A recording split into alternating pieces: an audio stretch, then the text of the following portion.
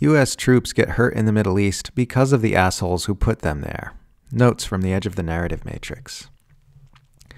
Looking forward to the countless Western media headlines and denunciations from Western officials framing the coming Iranian retaliatory strikes on Israel as a completely unprovoked attack, like history began at that exact moment and Israel did nothing to warrant such aggression. Western officials like Antony Blinken and David Lammy have been urgently going on about the need for de-escalation in the Middle East. You'll never see Western officials as opposed to escalation as they are when Israel has committed an insanely escalatory act of war against Iran, but Iran has not yet retaliated. They're fine to let Israel rampage completely unchecked, but as soon as it crosses the red line of someone strong enough to exact a heavy price, they're all about de-escalation.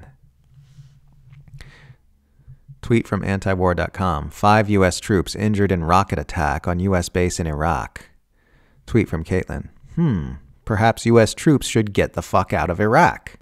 Friendly reminder that all injuries and deaths of U.S. military personnel in the Middle East are always the fault of the Washington officials who put them there, not the Middle Easterners who are defending their own home. Racist violence has no place in our country, say British leaders from the capital of history's most racist and violent country, while feeding weapons to violent racists in Israel and Ukraine.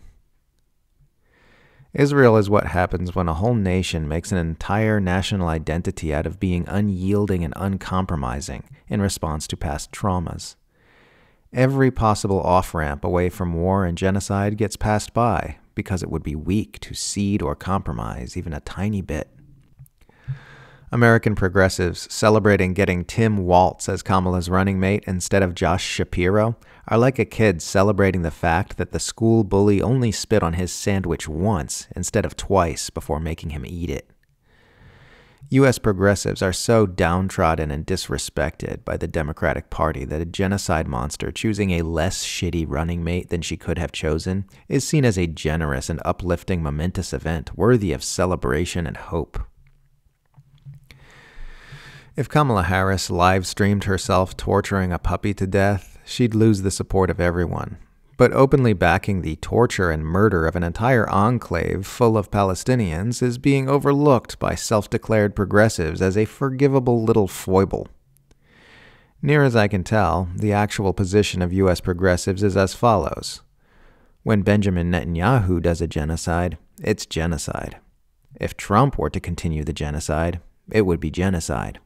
When Democrats do a genocide, it's good people making hard choices within the framework of the political realities of our time. It's either genocide or it's not, and the answer to whether it is or isn't shouldn't depend on your political loyalties.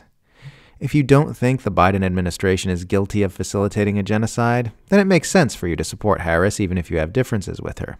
If you do think it's a genocide, then anything you say in support of her is nonsensical. Everything after, okay, yes, genocide is bad, but can only be born of psychological compartmentalization to avoid mentally engaging the reality of what you're seeing. There are some things you just can't excuse. Of these, genocide is at the very top of the list. Literally the very top. Vote however you want to vote, but stop lying about it. Stop twisting yourself into psychological knots to stave off the cognitive dissonance you'd experience if you directly grappled with the contradictions in your worldview. Don't let anything in you shy away from the horrors of what's happening in Gaza between now and November just because you have a partisan political outcome you don't want to put a wobble on. Be truthful.